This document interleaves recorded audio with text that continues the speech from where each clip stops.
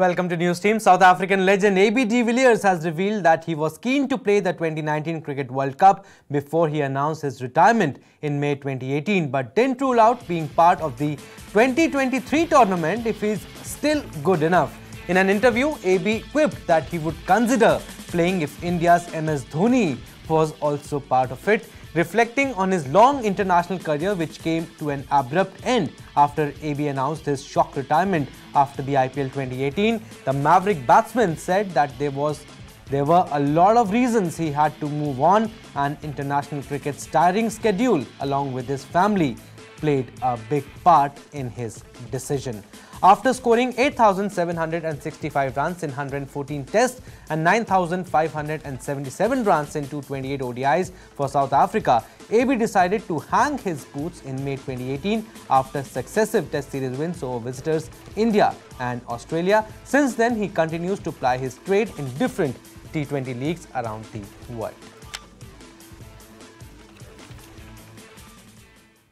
To talk more on this, we have Power Sports correspondent Tejwinder Singh from the newsroom. Tejwinder, he might have said this in a jest that he would consider playing 2023 World Cup, but it is actually a very big statement made by him. 2023 में अभी 4 साल है और खेलेंगे तो उनके लिए तो पता नहीं, लेकिन क्रिकेट के लिए वाकई बहुत अच्छा होगा।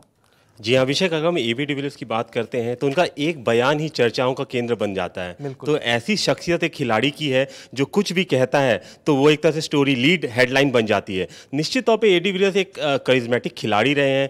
उनकी परफॉर्मेंस तो हम कह सकते हैं कि जिस तरह से उन्होंने उनका 50 का एवरेज रहा है टेस्ट और वनडे क्रिकेट में, वो कहता है कि एक दशक में उन्होंने राज किया है। बेशक अभी विराट कोहली का समय है, जो रूट और नेक्स्ट 4 जो बड़े खिलाड़ी उनका मौका है, पर एबी डिविलियर्स ऐसे खिलाड़ी जिस क्राउड पुलर रहा है, एक ऐसा खिलाड़ी जो कहीं भी जाता है, कहीं भी खेलता है तो उसको लोग देखने के लिए आते हैं, लोग टिकट के लिए खर्चा करते हैं मैच देखने के लिए। तो एक ऐसे खिलाड़ी की कमी तो हमेशा वर्ल्ड क्रिकेट को महसूस होती है। पर सबसे बड़ी बात जो है कि उनका ये स्टेटमेंट, क्या ये जेस्ट में था, क्या ये उन्होंने मजाकिया लहजे में कहा था, या वो टीज कर रहे थे एमएस धोनी को कि आप भी जरा खेल के दिखाइए, हम आते हैं पीछे पीछे खेलने के लिए। क्योंकि एमएस धोनी उनसे 2 साल बड़े हैं, एबी डिविलियर्स अभी 35 साल के ही हैं, पर जिस तरह से उन्होंने रिटायरमेंट ली वो भी एक सनसनीखेज चैप्टर रहा है उनके करियर का। पिछले सीजन में 2018 में जब उन्होंने अपने ऐप के जरिए लोगों को ये न्यूज़ बताई थी कि मैं रिटायरमेंट ले रहा हूँ, वो एक तरह से लाइमलाइट रही थी। पर उसके बाद से अगर हम एबी डिविलियर्स के करियर को देखते हैं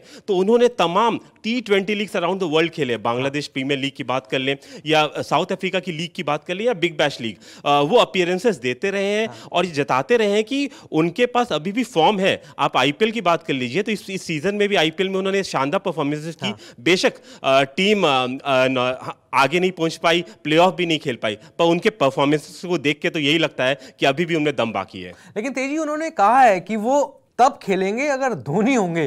धोनी तब 42 के होंगे, 42 के, और डिविलियर्स तब 39 के होंगे। But it all actually comes down to fitness.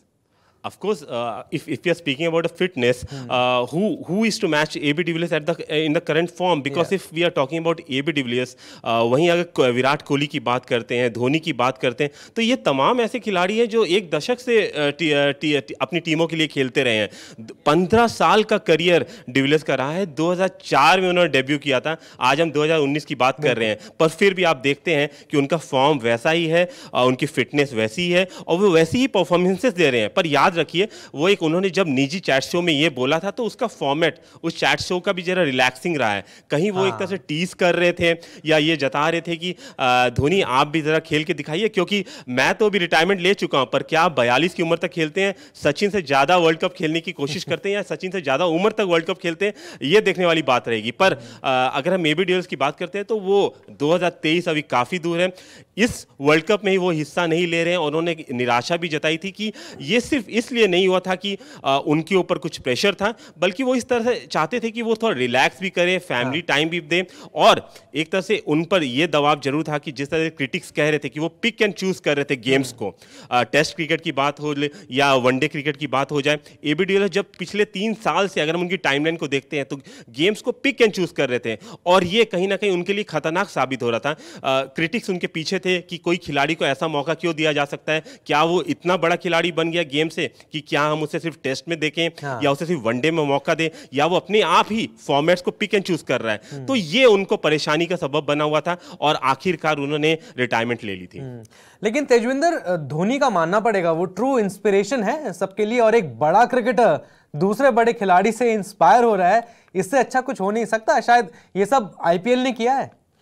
जी हाँ, अगर आईपीएल की बात करते हैं, तमाम बड़े सितारे वर्ल्ड क्रिकेट के यहाँ इकट्ठा होते हैं, एक साथ खेलते हैं, और ये जमावड़ा ऐसा होता है जहाँ एक दूसरे से इंस्पिरेशन लेने का भी मौका मिलता है। पर अगर हम धोनी की बात करते हैं तो वो ना सिर्फ इंडियन क्रिकेट के लिए एक बहुत ही बड़े एम्बेसडर रहे हैं, पर वर्ल्ड क्रिकेट के लिए भी एक तरह से एक ऐसे खिलाड़ी रहे हैं जिन्हें लोग देखने आते हैं मैदान पर। याद रखिए, हम ब्रॉडकास्ट के ज़माने की बात करते हैं, पर अगर एक खिलाड़ी अपने दम पर दर्शकों को मैदान पर लेकर आता है, पुल करता है, वैसे खिलाड़ी बेहद कम होते हैं। मैं अपना ही एक आपको बताता हूं, तमाम मैचेस जब मैंने कवर किए हैं तो खिलाड़ियों से बात की है, हमने दर्शकों से बात की है, तो धोनी के बाद एबी डिविलियर्स का नाम लोग लेते हैं। एबीडी की चांटिंग होती है, तो कहीं ना कहीं एबीडी भी ये जानते हैं कि इंडियन ऑडियंस उन्हें बहुत प्यार करती है और इंडियन ऑडियंस का चहेता धोनी भी है। तो धोनी जैसे खिलाड़ी को कौन नहीं फॉलो करना चाहेगा फिलहाल, और एक तरह से हम कह सकते हैं कि थोड़ा इंस्पिरेशन भी ले रहे हैं।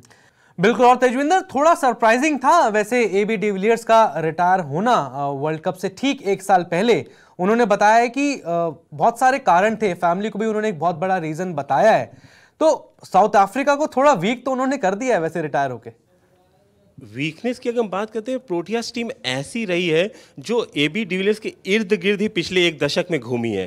पर अभी जिस तरह से फफ ने कैप्टेंसी निभाई है, खिलाड़ी फॉर्म में आए हैं, तो एक तरह से धक्का तो लगा है, क्योंकि एक साल में अगर एक बड़ा खिलाड़ी अगर चला जाता है वर्ल्ड कप से पहले ही, और जिसको हम टीम कॉम्बिनेशन का एक अहम हिस्सा मानते हैं, तो एक सेटबैक तो रहता ही है। और याद रखिए, इस वर्ल्ड कप से पहले जब 2015 के वर्ल्ड कप की बात करते हैं तो वो भी साउथ अफ्रीका के लिए हार्ट ब्रेकिंग रहा था।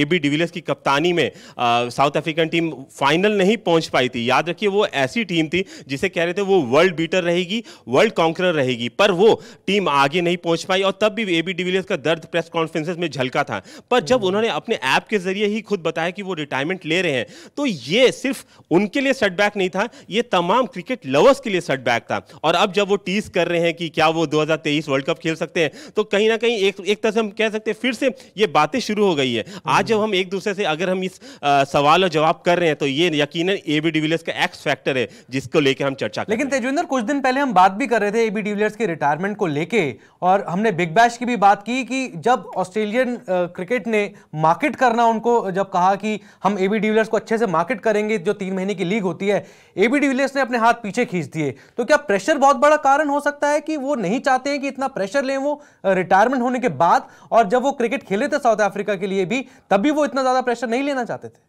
जी हाँ, अगर हम बिग बैश की बात करते हैं, ये तमाम चर्चाओं का केंद्र रहा है कि एबी डिविलियर्स इस बार के बिग बैश में खेलेंगे कि नहीं। याद रखिए, क्रिकेट ऑस्ट्रेलिया और जो फ्रेंचाइजीज है उनके बीच में एक अभी बातचीत चल रही थी कि एबी डिविलियर्स को मार्की प्लेयर के रूप में वो प्रेजेंट करेंगे, एक बड़ी ब्रॉडकास्ट डील होगी, और उसके बाद एबी डिविलियर्स को वो जिस तरह से पिक करेंगे वो पूरे सीजन खेलेंगे। और कहीं ना कहीं उनके कंधों पर, एबी डिविलियर्स के कंधों पर वे सोच रहे थे कि पूरे लीग को चलाएंगे और उन्हें एक सबसे बड़ा मार्केटेबल प्लेयर बना के लीग में उतारेंगे। जब एबी डिविलियर्स को यह बात पता चली, तो कहीं ना कहीं वो ये सोच रहे थे कि वो सिर्फ कंक्लूडिंग पार्ट में, जबकि ये बिग बैश का सीजन फिनिश हो रहा है, तब आके 4-5 मैचों में सिर्फ हिस्सा लेंगे। पर जब उन्हें यह बात बताई गई कि नहीं, वो पूरा सीजन खेलेंगे, 14 मैचों में उन्हें हिस्सा लेना पड़ेगा, जो कि 1.5 से 2 महीने या 3 महीने के दरमियान होता है, तो उन्होंने अपने हाथ खींच लिए। यकीनन ये ऑस्ट्रेलियन ऑडियंस के लिए एक सेटबैक है, क्रिकेट ऑस्ट्रेलिया के लिए सेटबैक है, और एक तरह से हम ये भी कह सकते हैं कि एबी डिविलियर्स अभी भी क्लियर नहीं है अपने थॉट्स में कि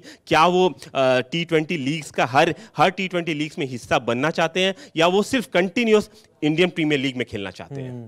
बिल्कुल, सरप्राइजेस देने में माहिर हैं एबी डिविलियर्स, और क्या पता 2023 वर्ल्ड कप में वो हमें साउथ अफ्रीकन टीम के लिए खेलते हुए दिखाई दें। बहुत शुक्रिया तेजविंदर हमसे बातचीत करने के लिए। So will be interesting to see if he actually takes it too seriously of coming back to international cricket, and Dhoni playing the 2023 World Cup looks very unlikely, but you never know with Dhoni. He is also known to give you big surprises. That's it for now. Stay tuned for more updates.